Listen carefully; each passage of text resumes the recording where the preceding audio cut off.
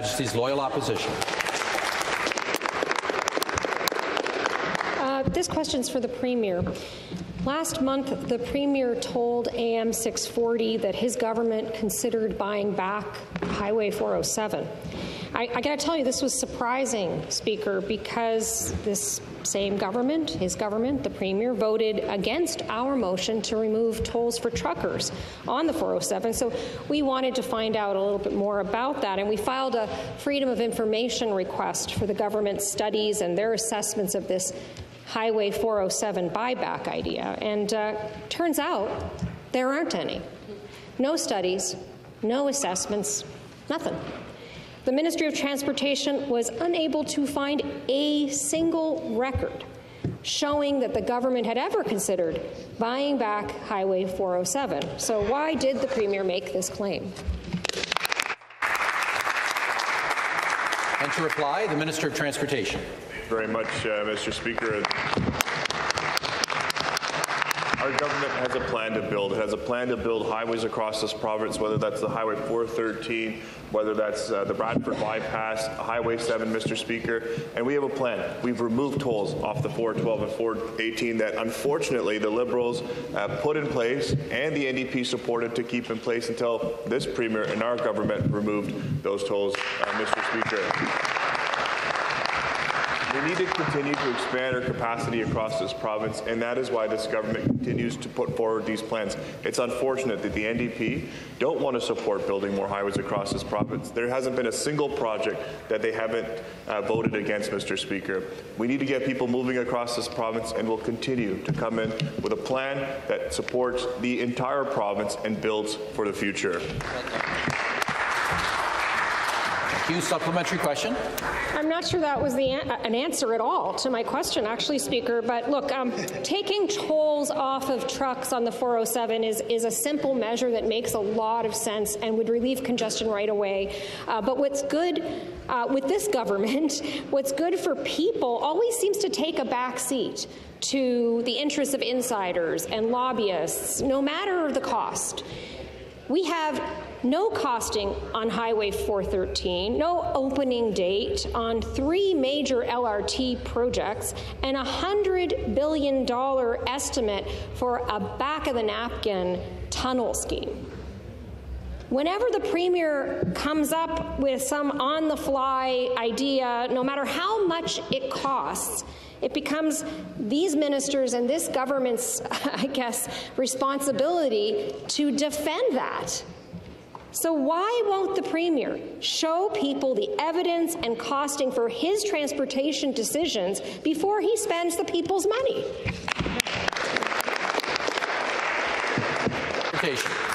Speaker, here we have the NDP once again. That was the same party that opposed the transit plan that this Premier put to the people of this province 6 years ago. They called that back in the napkin. Guess what? We've got shovels in the ground on Ontario Line.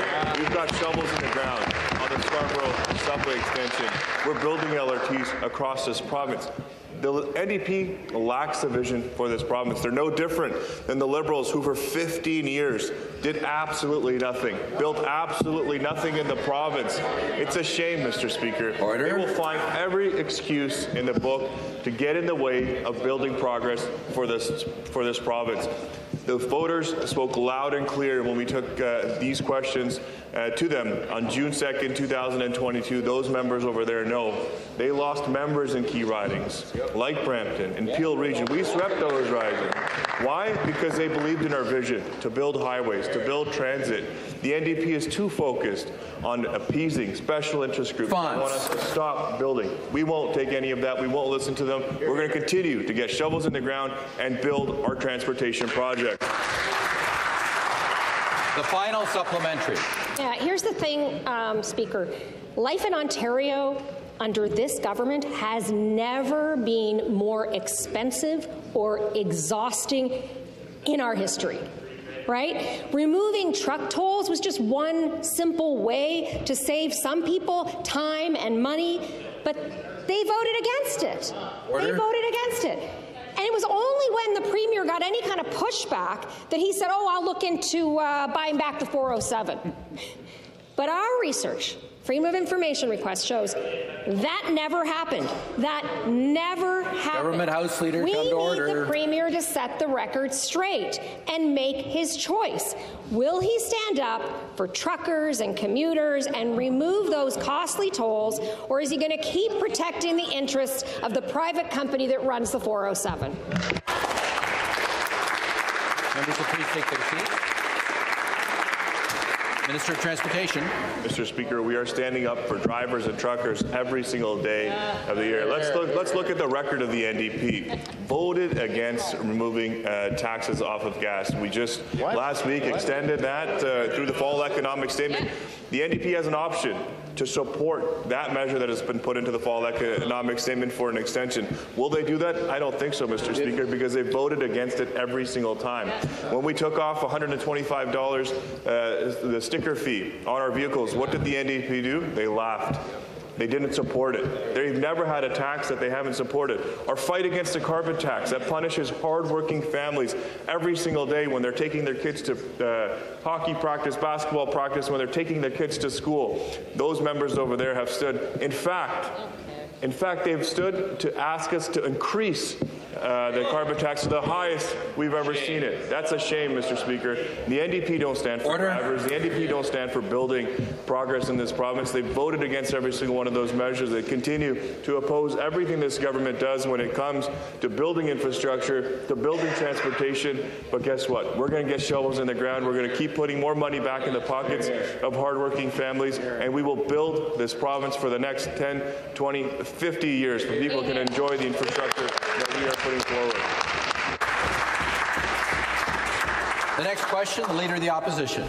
Speaker, the hardworking families that this government likes to talk about have never had to struggle more than they do right now under any previous government. It is unbelievable. So I'm going to go back to the Premier because the evidence that insiders and lobbyists are calling the shots with this government keeps piling up.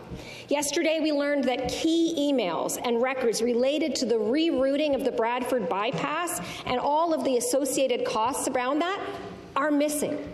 Disappeared. The senior Conservative staffer in question in the Minister of Transportation's office was none other than Ryan Amato. People will remember that name because he's the same former staffer who is currently refusing to hand in his emails from the whole Greenbelt affair. So I want to ask the Premier, did staff in the Minister of Transportation's office delete emails? Minister of Transportation. Mr. Speaker, the Bradford bypass, Highway 413, Highway 7, our $28 billion plan to build highways was put to the people of this province in the most transparent manner. In fact, those members right there know that very well because they've lost 3 members of their caucus in Brampton to their opposition to Highway 413. And guess what? They've lost the last 3 by-elections, and they still haven't learned, Mr. Speaker. Every single time they stand up and oppose progress in this province, it's a shame. We have a plan to build, Mr. Speaker. We have a plan to invest $70 billion over the next 10 years to build public transit. The Ontario line will take and move 400,000 people every single day, a line that the people of Toronto have been asking for decades. And guess what? Those members over there have voted against it every single time. They want us to go back to the 15 years of the previous Liberal government where they built absolutely Government nothing. Side, come to order. They gave us the worst gridlock. They left us a bankrupt province. But our government is committed to building. We're committed to building for the next generation, the next 50 years. We have a vision to attract more jobs. We have a vision to continue building. We'll build Highway 413. We're going to build the Bradford bypass, and we're going to ensure we continue moving Ontario. The supplementary. Speaker, this is a really important issue, and I'll tell you why. It's because the rerouting of the Bradford bypass wasn't based on any evidence that anybody can find. But thanks to this government's decisions, the value of certain parcels of land associated with that rerouting suddenly skyrocketed. Land that happened to be owned by some of the same insiders, conservative insiders, that were involved in benefiting from the Greenbelt scheme. In the few records that do exist out there, Staff in the Minister of Transportation's office said that this request to look into changing the route came directly from the Premier. Can the Premier clarify what direction he gave to the Minister of Transportation's office? Minister of Transportation. Mr. Speaker, let me clarify the direction the people of this province gave this government on June 2nd, 2022. Build Highway 413 and build the Bradford bypass. That is exactly what we will do. It doesn't matter, Mr. Speaker, what the NDP or Liberals try to do to oppose that. Every single piece of legislation that we bring forward in this House is to move those projects faster, because we know people are stuck in gridlock. We know because of the inaction of the previous Liberal government building nothing in this province for 15 years, no transit, no highways, no roads. It's our government that's moving forward on this ambitious plan, $100 billion between highways and public transit to build. The NDP and Liberals will oppose it every step of the way, but we're going to continue to get shovels in the ground, and we're going to continue to build, because Ontario asked us to do that. The people of this province asked us to build, and that's exactly what we'll continue to deliver on, whether it's the Ontario line, the Scarborough subway extension, whether it's Highway 413 or the Bradford bypass. All of those projects are getting built, and we're going to get shovels in the ground. The final supplementary. So on this side of the House, we think that transportation decisions should serve the interests of the people, not the interests of the Premier's friends and donors, right? That's the thing. It looks like these changes to the Bradford bypass route were a test drive for the tactics that they use to try to carve up the Greenbelt. High-ranking staff taking very specific instructions from the Premier directly. Major changes in government policy directed, again, by insiders, and all the evidence scrubbed from the record. This is the kind of shady business that undermines Ontario's credibility. Ask the order. And ask the member to withdraw the unparliamentary remark and conclude. Mr. Speaker, withdrawn. This is the kind of questionable business that undermines Ontario's accountability, undermines the public trust, and it isn't going to get a single person home faster.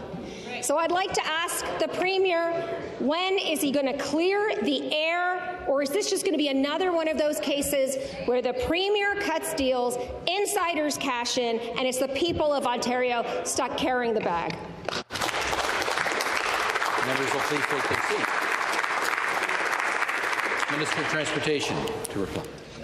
Mr. Speaker, the Leader of the Opposition can try to spin it in whatever way she wants, but guess what? We're building Highway 413 and we're building the Bradford bypass. These are critical projects for this province. They've been on the books for 20 years. The Liberals did absolutely nothing. They didn't want to build in this province. We are in record gridlock. We are in record gridlock today, Mr. Speaker. The City of Toronto ranks as one of the most, as the highest gridlock in the entire, almost in the entire world, Mr. Speaker. In North America, we are the worst, the top 3 in the world. And guess what? It's because of the inaction of the Liberal government supported by the NDPs. And now what do we have by the Leader of the Opposition trying to do? Trying to get in the way of public transit, trying to get in the way of highways. That's a shame, but I'm not surprised. They're beholden to special interests that don't want anything built in this province, whether that's housing, whether that's transportation, whether that's the hospital programs that we are building across this province. Over 54 projects that they have opposed in their own ridings, in their own communities. Thank you. Stop the clock. Stop the clock. It's getting a little noisy in here, and I'll remind the members that if they ignore the request of the Speaker to come to order, that the next stage is, of course, warnings, and if they continue to ignore the Speaker, they will be named. Start the clock. The next question, the member for Hamilton West, Ancaster Dundas. Speaker, my question to the President of the Treasury Board. Reporting reveals that the Premier personally asked the Ministry of Transportation to look at changing the route of the Bradford bypass through the Greenbelt. This request was conveyed to Ryan Amato, who was at that time this minister's Director of Stakeholder Relations. So it's highly unusual that the Premier would ask a staffer to make such a significant change to the route of a major highway without consulting the minister herself. We know that the route was changed, so my question through you, Mr. Speaker, is what did the President of the Treasury Board know about this request when she was Minister of Transportation, and when did she know it? Reply for the government, the Minister of Transportation. Mr. Speaker, the Bradford bypass will save commuters 35 minutes each way. That is the progress that those members are trying to oppose. What a shame. They lack a vision for this province. They lack a vision to build Ontario, and that's why they will remain in that side of the House, Mr. Speaker. Under the leadership of Premier Ford, we are going to build Ontario for the next 50 to 100 years. We're building important infrastructure projects. Unfortunately, the Liberals did absolutely nothing in their 15 years to do anything to support the growth of this province, but we're investing in critical infrastructure like the 413, like the Bradford bypass.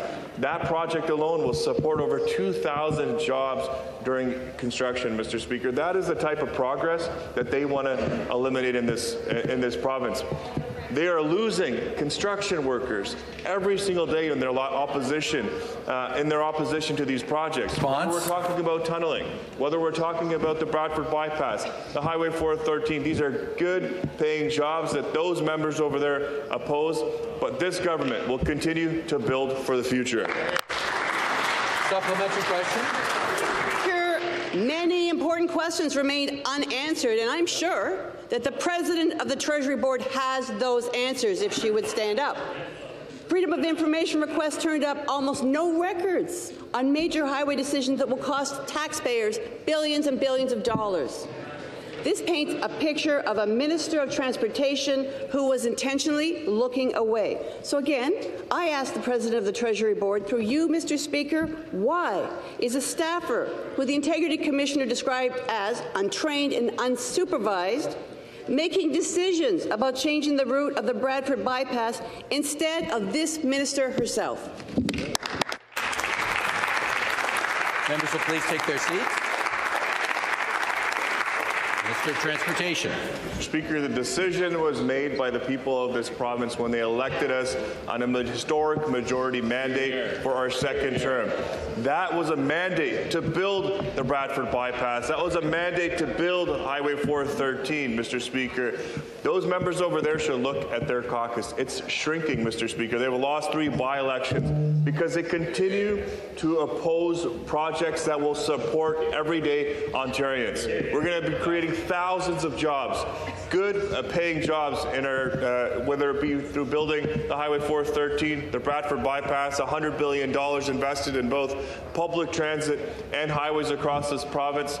They are opposing good paying jobs. They're opposing progress in this province, Mr. Speaker, but that doesn't shock me, Mr. They're beholden to special interests that don't want anything built. Whether it's a hospital, whether it's a highway, whether it's public transit, they will always oppose progress in the province of Ontario, but we will continue to get shovel. Thank you. Leader of the Opposition will come to order. The next question, the member for Peterborough-Kawartha. Thank you, Speaker. My question is for the Minister of Energy and Electrification. Oh, great minister. The Trudeau-Crombie carbon tax is making life more expensive for families and businesses all across Ontario. People in my riding of Peterborough-Kawartha are burdened with higher costs for everything from groceries to home heating and vehicle gas. I have people in North Kawartha that have to travel at times 40 or 50 kilometers just to get their groceries. Wow. And they pay more because of the carbon tax. Every single day. Speaker, the independent Liberals and the opposition NDP may be happy with the status quo, but our government knows that Ontarians have had enough. Exactly. They want solutions, not tax hike after tax hike after tax hike, and they definitely don't want an additional tax for municipalities. Speaker, can the minister please explain how the Trudeau-Crombie carbon tax is impacting Ontario families and what our government is doing to protect these families from the escalating costs? That's a good question. Energy and electrification. Thank you, Speaker. I want to thank the member from Peterborough for standing up for common sense in this House. We believe that the Liberal carbon tax is making life more unaffordable for the people of Ontario. In fact, 25% of energy bills in this province now are being driven up as a result of the carbon tax. $25 billion are taken out of our economy because of Liberal carbon tax. And because of the former Liberal policies, people in this province, working families and seniors, paid $1,000 more each and every year. We know that we must prioritize affordable energy, and it's why we introduced the Affordable Energy Act that codifies in law that this government will use competitive procurements, not ideology, to ensure we have the lowest rates available to incent investment and to keep rates down for our families. Mr. Speaker, the Affordable Energy Act is an enabler of conservation initiatives. It expands nuclear energy, and it ensures we keep the lights on and the rates low for the people of this province. Thank you, Mr. Speaker, and thank you to the Minister for that response. Manufacturers, farmers, and small businesses are being forced to deal with rising operating costs driven by higher Liberal taxes. Speaker, the Liberal members in this House and their federal colleagues don't seem to understand that higher taxes are hurting working-class people. In fact, they've even suggested another 1% retail sales tax. All of this sets people back. That's why Ontario families and businesses are looking to our government for an affordable energy future, with nuclear energy playing a critical role. They want government to prioritize affordability first and foremost. Speaker, can the minister please outline how the government will advance non-emitting nuclear energy to keep energy affordable and reliable for the Ontario families and businesses? Oh, good question. Minister of Energy and Thank you, Speaker. You know, nuclear energy was the pivotal enabler of what allowed our province to displace coal energy a decade ago. We need non-emitting nuclear energy to ensure we deliver an affordable energy future for the people of Ontario. But let's reflect on what transpired over the past years in this province. It was the Liberals and the NDP who started and stopped the Darlington nuclear station. It was the Liberals who tried to put an end to the Pickering nuclear generating station that produces 2,000 megawatts of non-emitting clean power for the people of Ontario. For 2 million families depend on it. 4,500 jobs depend on Pickering alone. Mr. Speaker, we know that we are leading the largest nuclear energy expansion on the continent because it is affordable and because it is clean and because it produces reliable 24/7 enduring power that our economy requires. Mr. Speaker, we are going to continue to invest in non-emitting sources of energy so we deliver affordability for the people of this province. Thank you. The next question, the member for Nickel Belt. Merci, Monsieur le Président. Ma question pour le Premier ministre. Mr. President, my question is for the Prime Minister. That the opioid death rate in Sault Ste. Marie is the highest in all of Ontario, over 64 deaths per 100,000. Mayor Shoemaker had this to say: Timmins was perennially higher than us, and when they got a supervised consumption site, things seemed to stabilize and improve for them. We were in the process of preparing a supervised consumption site. We never got one. That's, in my view, why our stats didn't improve. End of quote.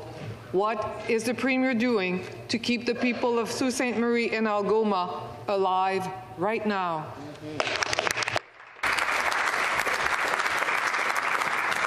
Member for Essex and Parliamentary Assistant to the Minister of Health. Speaker, the member makes reference to drug injection sites, and let me tell you, we have heard the message loud and clear from the mothers and the fathers of the province of Ontario. They are tired of stepping over needles when they walk their children to school. They are tired, Mr. Speaker. They are tired of seeing their children exposed to drug activity. They are tired of the violence that the drug injection sites attract. They are tired of the drug activity and trafficking that the drug injection sites attract. And that is why, Mr. Speaker, this government is imposing a 200-meter protection zone around every school and every child care facility in the province of Ontario because we don't want drugs and we don't want used needles anywhere near the children of the province of Ontario. Thank you.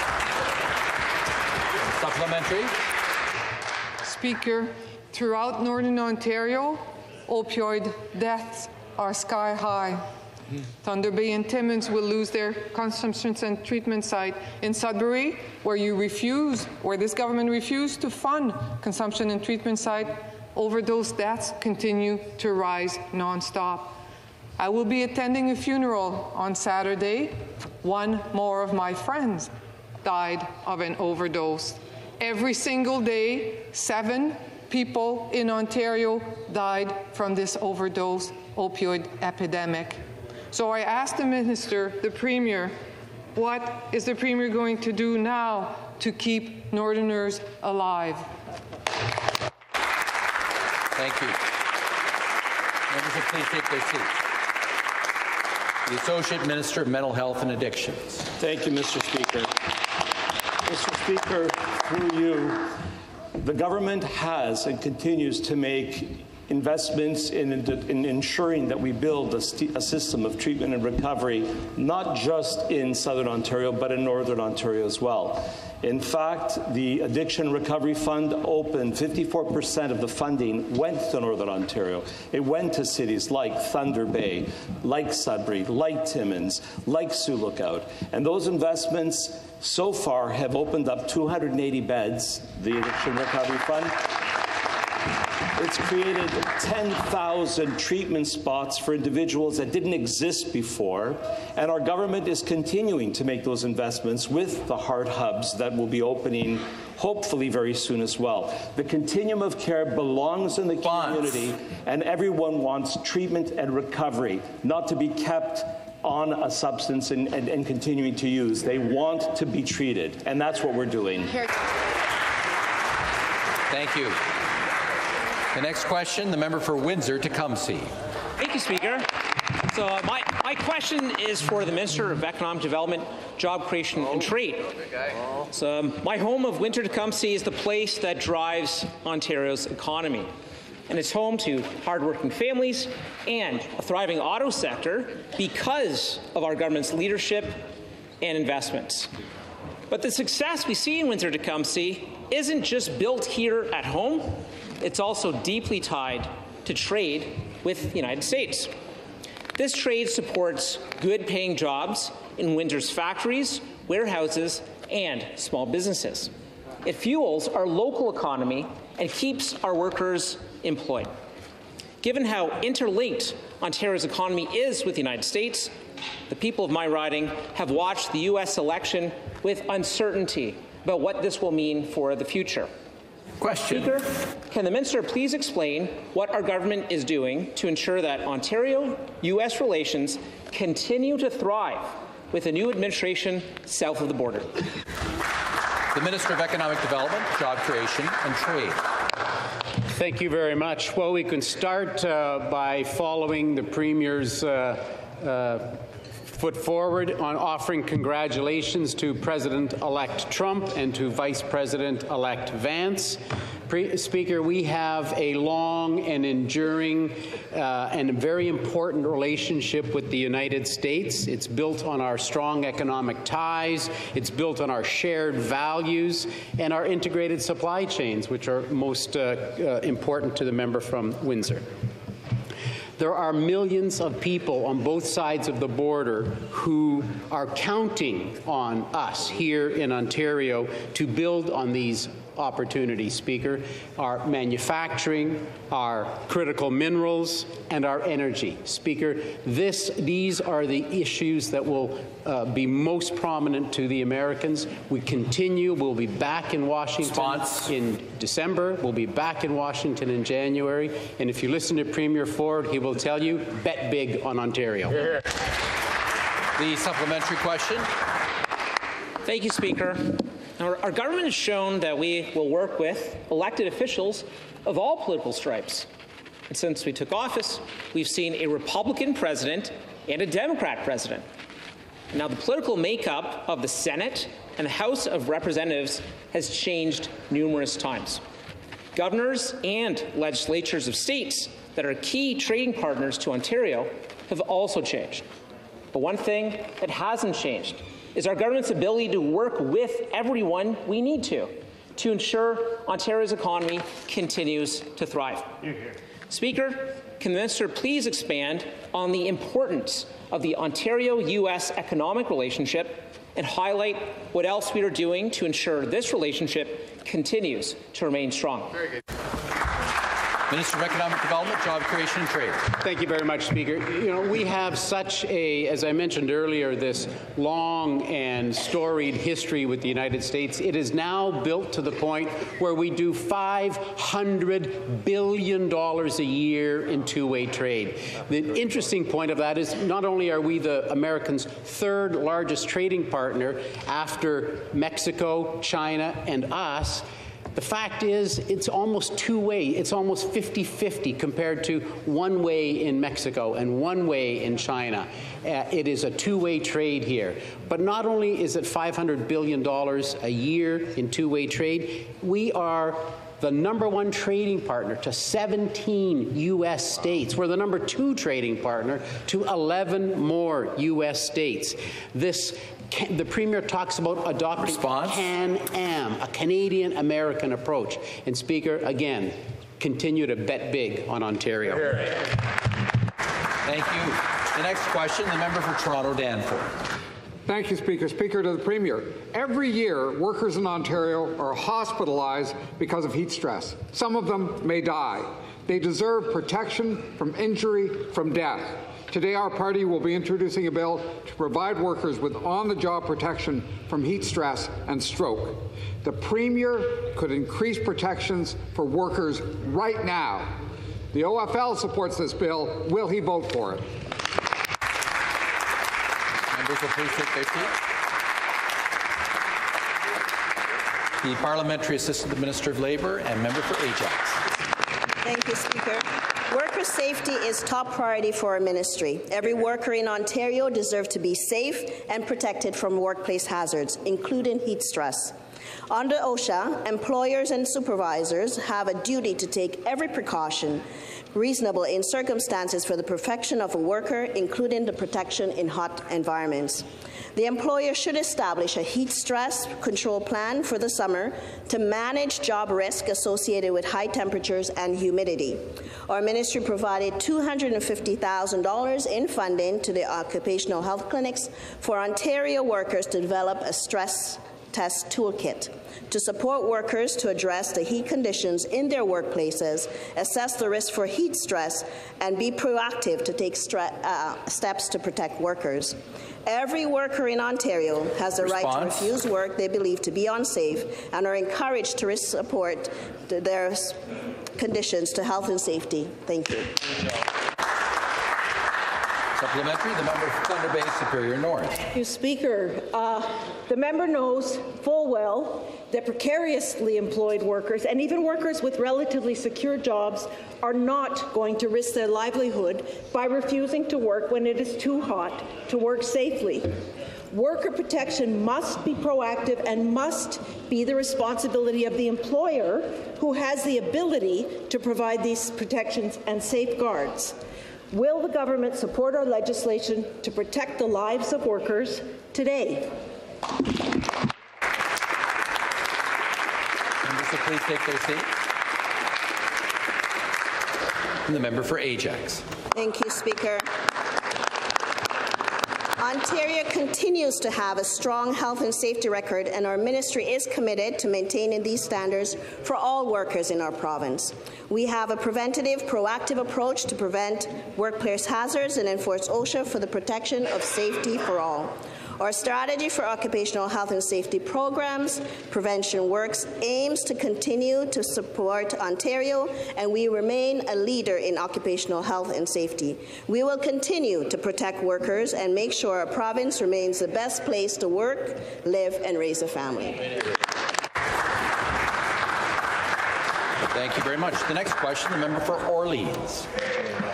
Thank you very much, Mr. Speaker. Mr. Speaker, here in Ontario, the most prosperous province in the country, there are 2.5 million of our neighbours without a family doctor, and that number is only getting bigger. This Conservative government has increased the provincial debt by over $100 billion. So we have to wonder, where is all that money going, Mr. Speaker? In Ottawa, there are at least 160,000 residents without a family doctor. Residents like Teresa, who spent years on wait lists for a doctor to help manage her yet undiagnosed medical issue. She finally got rostered, Mr. Speaker. 3 months later, the doctor promptly left Ontario for greener pastures somewhere else in Canada. Now, Teresa is now spending her time bouncing between walk-in clinics, putting her employment in jeopardy while she awaits yet another family doctor. And there are millions of stories like Teresa's, Mr. Speaker, in the most prosperous province in the country, with a government that spends billions like it's monopoly money. Why are so many Ontarians, like Teresa, stuck without a family doctor? Government side will come to order. The member for Essex in Parliament, Minister of Health. Speaker, of course, people like Teresa need primary care and deserve primary care. We want to provide that to everybody in Ontario, and in fact, approximately 90% of the residents in Ontario have access to primary care and are connected with primary care. Some of that is provided by the fantastic nurse practitioners in the province of Ontario. And I note once again, a Liberal member has stood up and refused to acknowledge that nurse practitioners actually deliver primary care. I don't know why the Liberals don't have any recognition of nurse practitioners, but let's talk a little bit more about members come to order. There are 296 interprofessional primary care teams in Ontario with nurse practitioners serving 4 million clients. Why won't the Liberals recognize that? What have they got against nurse practitioners? Nurse practitioners are delivering great care, patient-focused care, team-based care. We believe in that. Why don't the Liberals? Member for Ottawa South will come to order. The Minister of Transportation will come to order. Supplementary question. Thank you, Mr. Speaker. You know what? This government will blame whomever they want. They might even go back and blame Tommy Douglas for creating Medicare, Mr. Speaker, but they've had 6 years to get it done, and the problem is worse now than when they started. 2,000 people getting health care every day in the hallway. 200,000 people waiting for surgery or a diagnostic procedure. 11,000 of those people dying while they wait, Mr. Speaker. In the Premier's own backyard, in the great state of Etobicoke, there are 93,000 people without a family doctor. That's 1 in 4 residents of the Premier's riding without a doctor, Mr. Speaker. By the time the next election is scheduled, those 93,000 people will join over 4 million Ontarians without a family doctor. The government has had 6 years to get it done and make things better, but it's only gotten worse. Can the Premier tell us and all residents of Ontario why he thinks we should give him even more time to make it worse? Transportation will come to order. Minister of Red Tape Reduction will come to order. The Minister of Long-Term Care will come to order. The Premier may reply. Well, Mr. Speaker, maybe the member from Orleans... Ottawa South will come to order. Mr. Speaker, maybe the member from Orleans could answer the question. Why did their party, when they were in power, they cut residency spots as we've increased them by 40%? You never built any medical schools, and we have TMU, we have York, we have U of T, we've added seats in Northern University and in Ottawa, right in your own backyard. Why didn't the previous Liberal government build a new hospital in your area? Because you never did. We are building the second largest hospital in Canada in their area. I want to know through the member, why did you fire nurses? Why did you fire nurses under the Liberal government as we brought on 80,000 new nurses, 30,000 more nurses in colleges? Thank you. Stop the clock. Premier will take a seat. And I'll remind the Premier to make his comments through the chair when he's answering questions. Thank you very much. Start the clock. The next member to ask a question, the member for Bay of Quinte. Thank you, Speaker. My question question is for the Minister of Labour, Immigration, Training and Skills Development. Our government has a deep respect and gratitude for the extraordinary courage and tremendous sacrifices our veterans have made in service to our country. But, Speaker, we also recognize the complex challenges veterans often face when transitioning back into civilian life. Many of them continue to face significant hurdles finding stable, meaningful employment, including in my riding of Bay of Quinte, as we're host to CFB Trenton and all the great men and women who serve there. Today and every day, thank you for your service. Our government must continue to support Ontario's veterans and ensure they have access to the resources they need to build rewarding, long-term careers after their service. In light of these challenges, Speaker, could the Minister tell the House what our government is doing to support our veterans and to facilitate their successful integration into Ontario's civilian economy? The member for Ajax and parliamentary assistant. Thank you.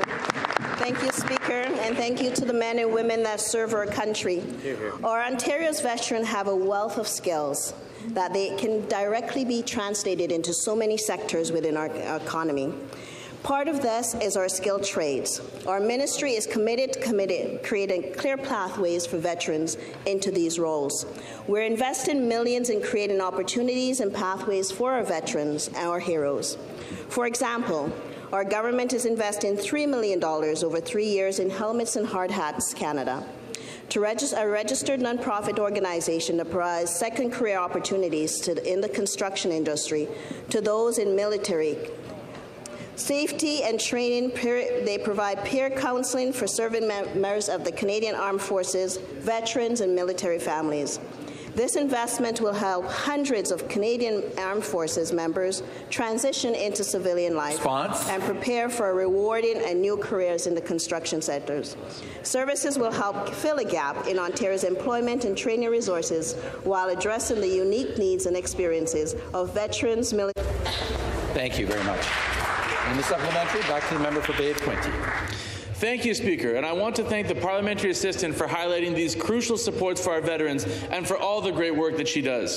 While job training is invaluable, we recognize that veterans often need more personalized assistance to navigate the intricacies of Ontario's job market. Adjusting to civilian life can present unique challenges, and it's essential that our government provides resources that are relevant, effective, and directly informed by the veterans' own experiences and insights. By involving veterans in these discussions, we can ensure that Ontario is delivering meaningful support that will allow our veterans to not only secure employment, but also grow, thrive, and advance in their chosen careers over the long term. Speaker, can the parliamentary assistant please elaborate on our government's efforts to engage directly with veterans to help us identify which career development resources are most beneficial to them? Parliamentary assistant, member for Ajax. Thank you, Speaker. Thank you for the member again for that question. And it gives me the opportunity to highlight to our government's unwavering support for veterans and their families. We know that for veterans transitioning into civilian life and for their families relocated in Ontario can bring unique challenges, particularly when it comes to employment. Our government has taken real decisive action to address these challenges. Through comprehensive consultations, we have listened directly to the veterans and military spouses about the employment barriers that they face. We have implemented the Soldiers' Aid Commission, which is also essential in our strategy for providing critical financial support to veterans and their families who need it the most. Whether it's housing, specialized equipment, mental health resources, or employment support, we're making sure veterans have access to the resources necessary for a stable, successful, and transition to civilian life. Thank you. Thank you very much. The next question, the member for Kiewit-Nong. Miigwech, Speaker, the chief and leadership from Aamjiwnaang First Nation are here today. Aamjiwnaang has endured more than a century of environmental racism as industrial pollution has turned their land into one of Canada's most polluted areas. Speaker, Aamjiwnaang has asked the Lambton Industrial Meteorological Alert air quality regulation to be updated for years now. Can the minister explain why these regulations have not been updated? Thank you. To reply. The Minister of Public and Business Service Delivery and Procurement. Thank you, Mr. Speaker, and I'm pleased to answer the question as Acting Minister of Environment, Conservation and Parks this morning. Our government's dedication to protecting human health and the environment is clear, particularly when it comes to First Nations and our shared goals. And I can tell the member, through you, Speaker, that Ministers Khanjin and Rickford spoke with Chief Plain in April of this year, have addressed the concerns of Amjinon, and will continue to do so and welcome further consultation and participation in exchanges. In fact, we introduced a new regulation to set out strict benzene emissions limits for INEOS and introduced the ability for the province to levy fines for exceedances. We took immediate action last spring to hold the company responsible by issuing 4 provincial officers' orders requiring them to address benzene exceedances. In early May 2024, we issued a notice of suspension and amended the facility's environmental compliance authorization. They are out of business and they will remain out of business. The supplementary question. Miigwech, Speaker, the regulations have not been updated. That's the issue today. Speaker, for decades, both Ontario and Canada have ignored the severe impact of pollution on the health of Amjinon. What they do is they sidestep their responsibility by claiming the issue falls outside of their jurisdictions. Speaker, again, Amjinon are here because this government needs to take the real steps to address the industrial harms threatening the ways of life of their people. Will this request be honored or ignored?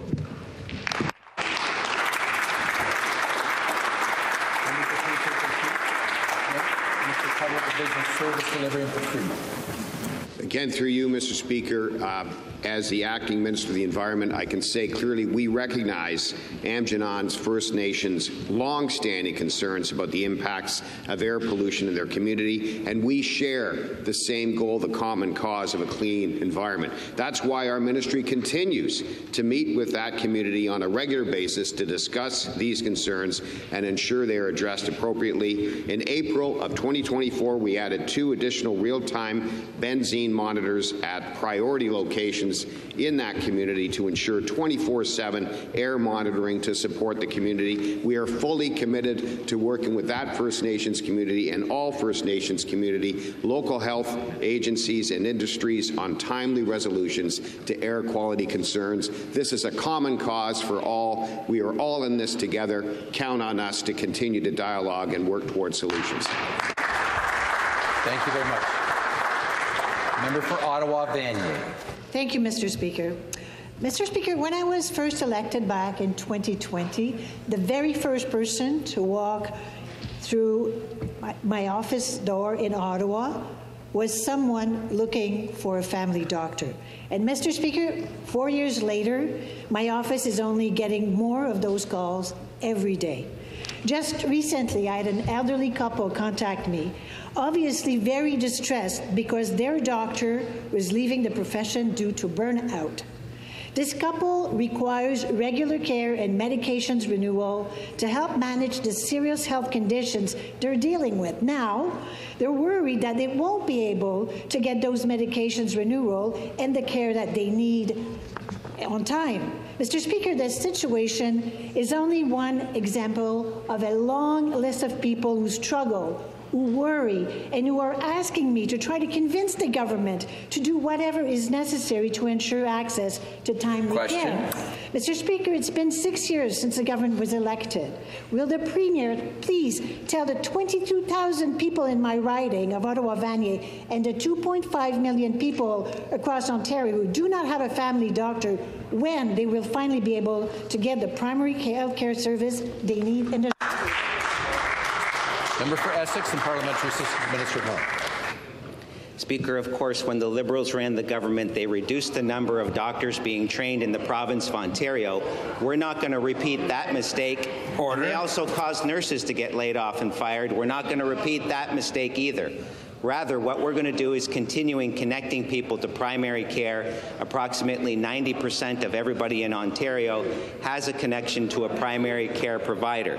And that is according to CIHI, which is the statistics agency that records those facts. CIHI also says that Ontario is doing better than any other province in the country. We're doing better than Alberta, better than Manitoba, and better than Saskatchewan, and better than all the other provinces. But, Mr. Speaker, we're not going to stop there. We've hired Jane Philpott, a recognized expert in the field, to continue this progress in connecting people in the province of Ontario to primary care. Thank you. South will come to order. The Minister of Colleges and Universities will come to order. Supplementary question. Mr. Speaker, being able to communicate clearly with your doctor is so important for obvious reasons. Unfortunately, for Francophones in Ontario, finding a doctor who can provide care in their language is very difficult.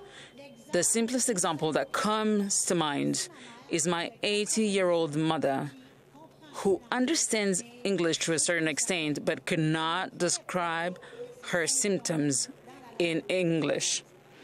The risk of not having access to a bilingual or French-speaking doctor is that she could very well fall victim to a misdiagnosis or inappropriate treatment.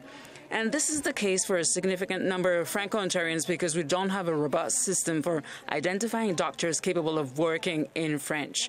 Can the Minister of Francophone Affairs, who is responsible for supplying those services under the French Language Services Act, tell us how the government intends to ensure that every Franco-Ontarian can find a bilingual or French-speaking family doctor? Member for Essex. Mr. President, as I said previously, we are not going to repeat the same mistakes that were made by the Liberal Party. We're not going to repeat the same mistakes that were made by the Liberal government. We're going to continue to train medical doctors in the province of Ontario.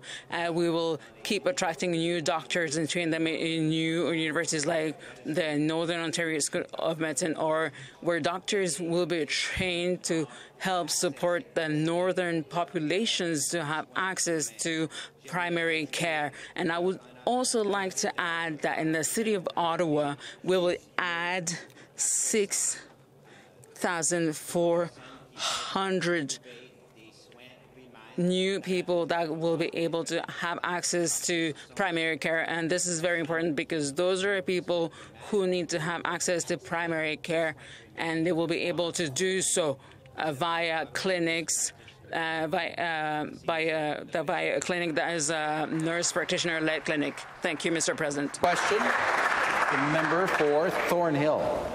Thank you, Mr. Speaker. My question is to the Minister of Citizenship and Multiculturalism. You know, hate has no place in our province, but sadly, it continues to rear its ugly head time and time again. Whether it's anti-Semitism, Islamophobia, racism, or any form of hatred, it leaves deep scars on our communities. Ontario is home to so many people of so many backgrounds and beliefs.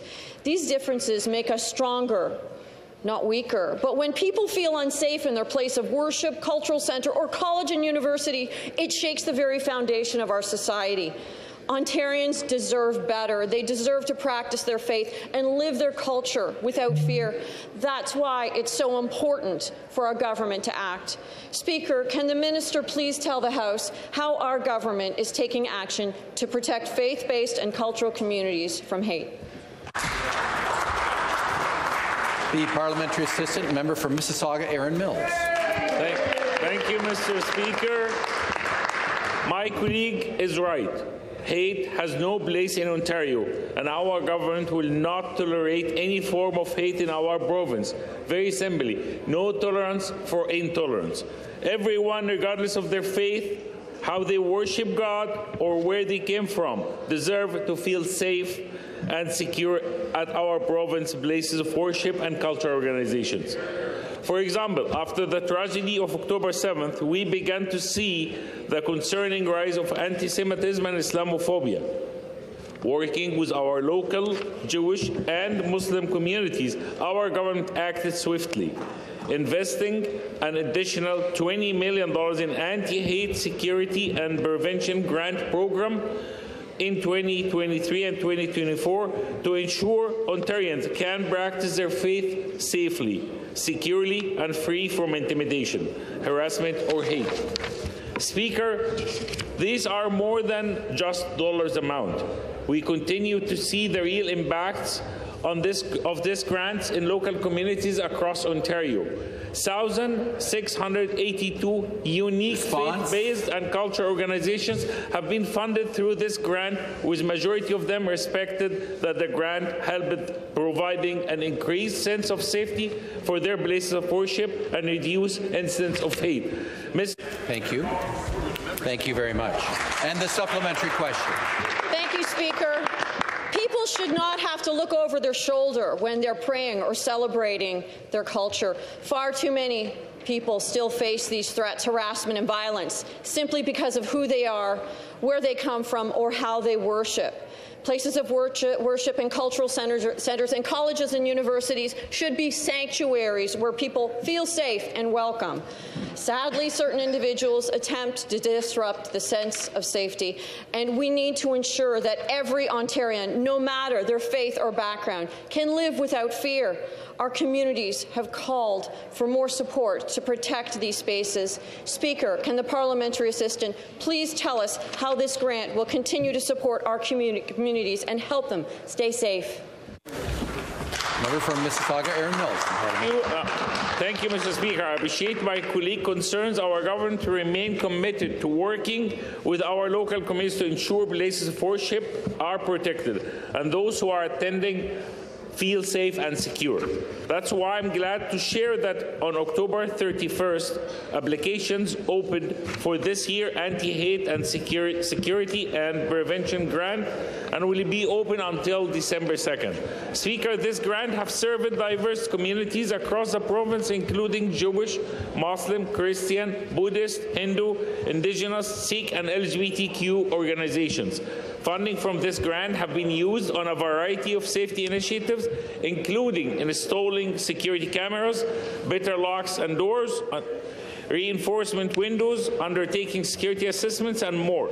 This is clear need to continue providing the resources to safeguard these institutions, and our government remain committed to doing just that. We will not stop working to build stronger, safer, and more thriving province where everyone is able freely and securely worship and express their faith. Thank you very much. The next question, the member for Humber River, Black Creek. Thank you, Speaker. My question is for the Premier. Speaker, construction of the Finch West LRT has not been easy for my community.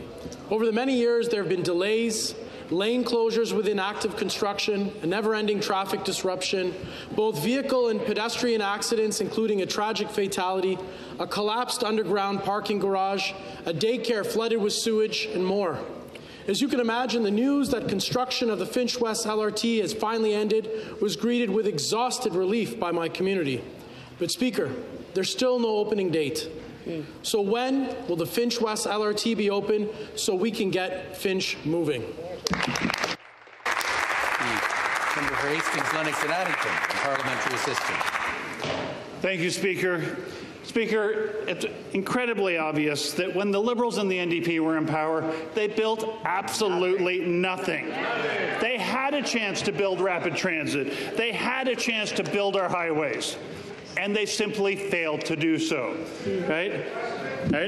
Our transit riders got stuck on a regular basis. The Finch LRT will be giving those in Northwest Toronto what they wanted for a very long time, a transit system that offers more choices to travel on their own schedule.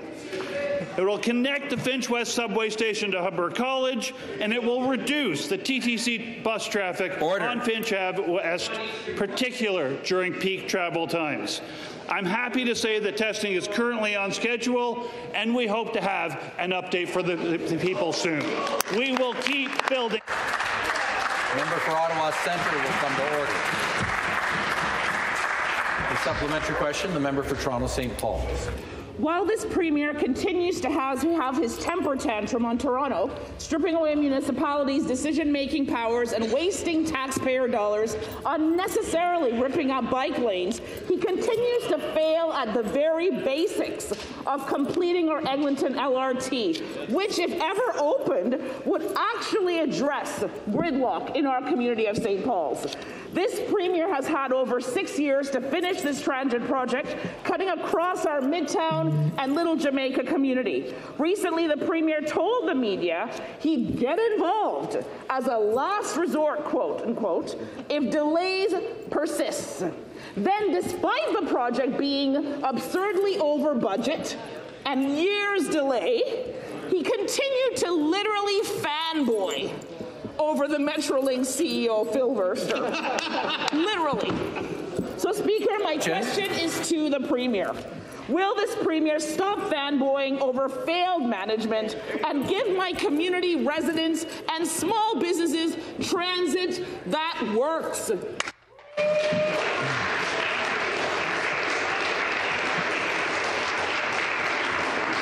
Parliamentary assistant. Thank you, Speaker. The Eglinton West extension will bring even more rapid transit to communities all along the Eglinton Avenue from the east end of Toronto and into Mississauga.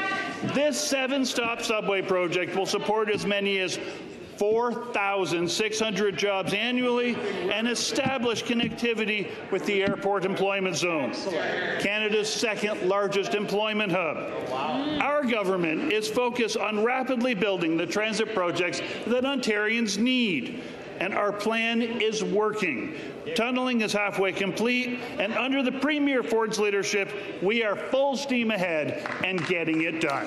Thank you, Speaker. Thank you. That concludes our question period for this morning.